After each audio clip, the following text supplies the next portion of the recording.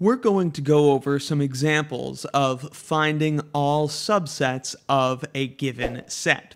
Doing this requires that you really understand what a subset is, and you really have to understand what an element is. Now let me quickly scroll through and see all 8 examples that we're going over today so you can see what we are in for.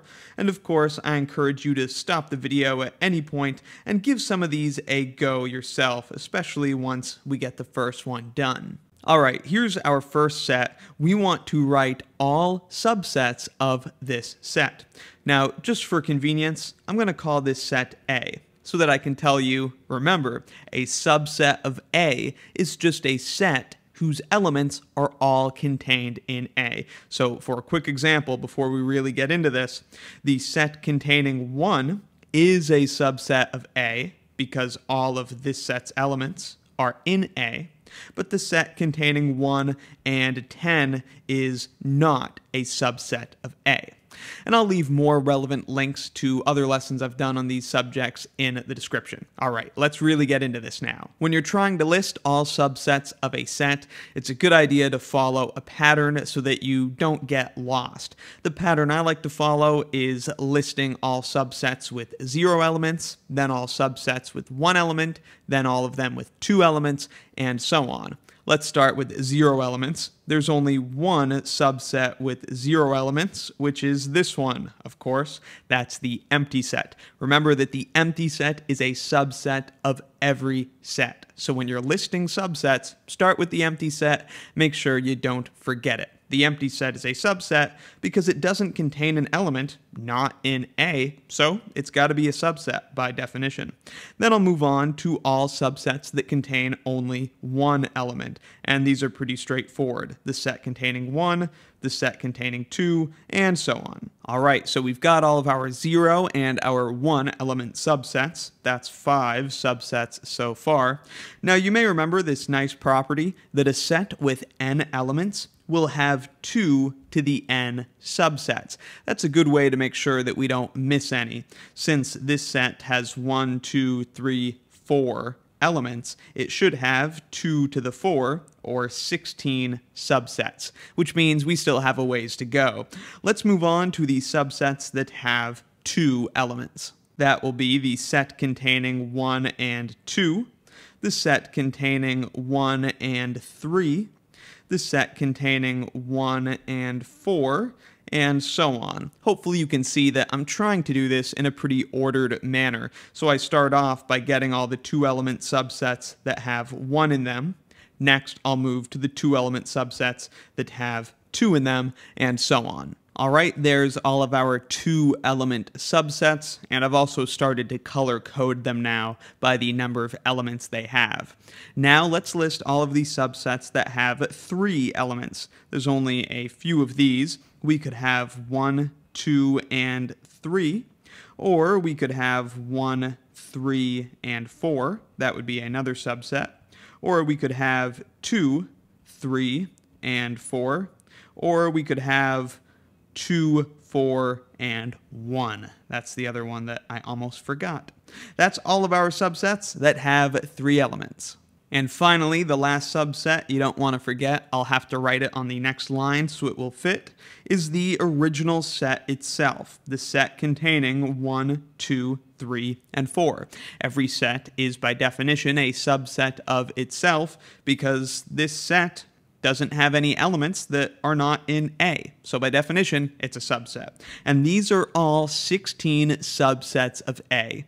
The trick to not screwing this up, I think, is doing it in an orderly fashion and making sure to check your work at each step. If you count all of these subsets, you'll see there are 16 of them, so that makes me pretty confident in my answer. Now, this first problem is pretty basic, focusing on what it takes to list all of the subsets. The other examples will have a bit more of a focus on making sure that we're correctly identifying the elements of the set. In this set, for example, second example, we'll call this B, the 3 elements, there are 3 elements, are 1, 2, and the empty set. The empty set is itself an element of the set B. So let's go ahead and start listing the subsets. There should be 8 subsets of this one because there are 3 elements. Now again, where should I start my list of subsets? Let's start it with the empty set, the only subset that has 0 elements. These are, of course, 2 ways of writing the empty set. Either one is fine, but this is how I'll write the empty set for our list. So that's the first subset. Now let's move on to the subsets that have 1 element. That would be the set containing 1, the set containing 2, and then the set containing the empty set. The set containing the empty set, because the empty set is an element of B. So the set containing the empty set is a subset of B. It's really important that you remember the empty set contains nothing, but the empty set isn't nothing. It's a set that contains nothing. It's like an empty box, and an empty box is a lot different from no box at all. Once you get a good understanding of the empty set being an element, I think the rest of this is pretty straightforward. Now we're listing all the subsets that have 2 elements. So we could have the set with 1 and 2, the set with 1 and the empty set, or the set with 2 and the empty set. And then finally, the only subset with 3 elements is the original set itself. That's the set containing 1, 2, and the empty set. And we've got 1, 2, 3, 4, 5, 6, 7, 8 subsets in our list, so that's a good sign. We're done. All right, these next few examples will be a bit quicker. Let's call this one C. Again, we got to make sure we understand what the elements of our sets are before we list all the subsets. This set has 1 element. The element that it contains is the set that contains the empty set. So there are only going to be 2 subsets of this set. The first subset will be the empty set, which again is a subset of every set. And then the other subset is just going to be the set itself. That is the set that contains the set that contains the real numbers. And that's the only other subset. I know it probably looks a little weird, but you've got to remember sets can be elements too. The one element of this set is the set that contains the real numbers. And so these are the only 2 subsets. All right, next example. It's really windy out there. This is the empty set. We'll go ahead and call it D, although we don't really need to for this discussion. What is the subsets, or what are the subsets of the empty set? There's only one. It is the empty set itself. The empty set is a subset of everything, including the empty set. Surely there's no other subset of the empty set, because as soon as you put any element in a set, well, it's not empty anymore, so it certainly can't be a subset of the empty set. Man, I'm saying set so much. Let's move on to the next example, the set containing the empty set. Perhaps it'll be helpful for me to point out why this set, which we'll call E, is not itself a subset of the empty set. That's because the set E contains an element. It contains the empty set. And the empty set is not in the empty set, because nothing is in the empty set. I know it's pretty weird. You got to listen to that really slowly to understand it. But here we go. Subsets of the set containing the empty set. Again, we'll start off with the empty set itself, which is a subset of everything. Now, reminder, this set has 1 element. Its 1 element is the empty set. So the only other subset that it has is the set itself, which is the set containing the empty set. This is a subset of E because everything in this is in the set E.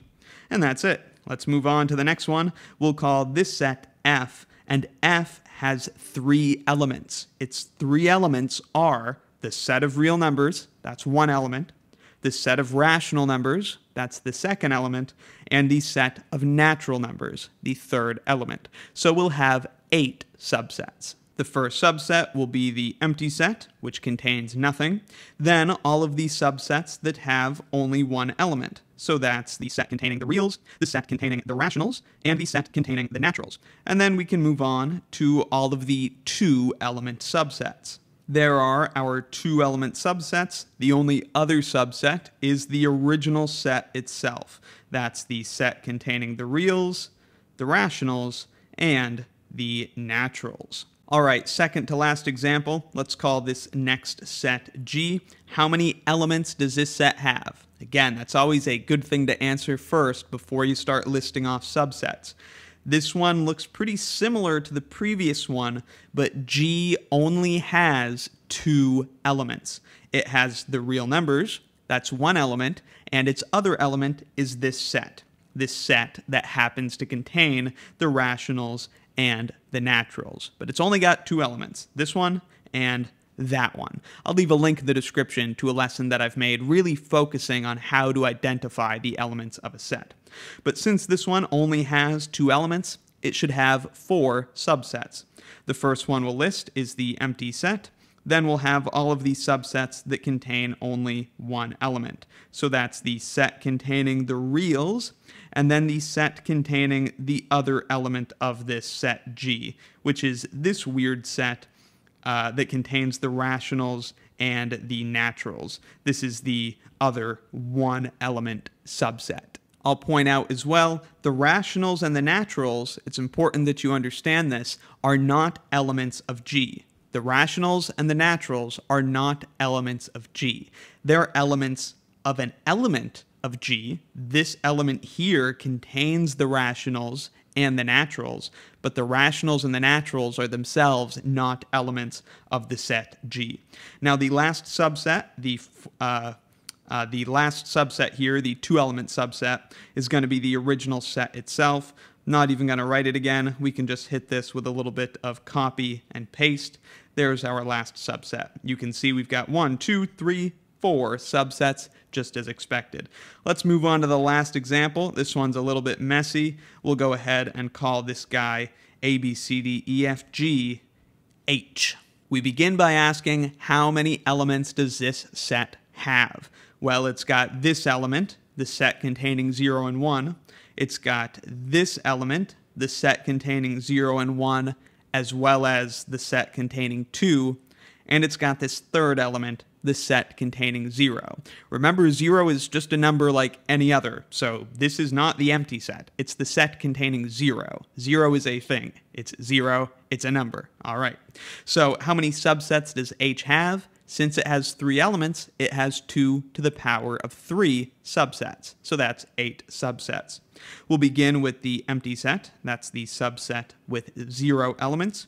And then I'll move on to all of the 1-element subsets. There's all the 1-element subsets. We've got a subset that has that element, a subset that has that element, and a subset that has that element. Now we'll move on to the 2-element subsets. And there we go. Those are all the 2-element subsets. Just for an example, look at this one. It contains this element, which you see there, and it contains this element. It contains 2 elements of H. It's a subset of H. Now, the last subset would be the original subset itself, which I certainly don't want to write again because it took a little while to write. So we'll just do a little copy and paste again. There is our final subset. Altogether, we have 8 subsets of H. So hopefully those were some helpful examples of writing all the subsets of a given set. Now, if you take any of these lists of subsets and put them in their own big set, those are called power sets. A power set is a set of all the subsets. So those are pretty cool. And again, I'll leave lots of relevant links in the description to some related topics that you may also find helpful. Hope this was helpful. Let me know in the comments if you have any questions. Head in the clouds like a little balloon, scaling the stratosphere.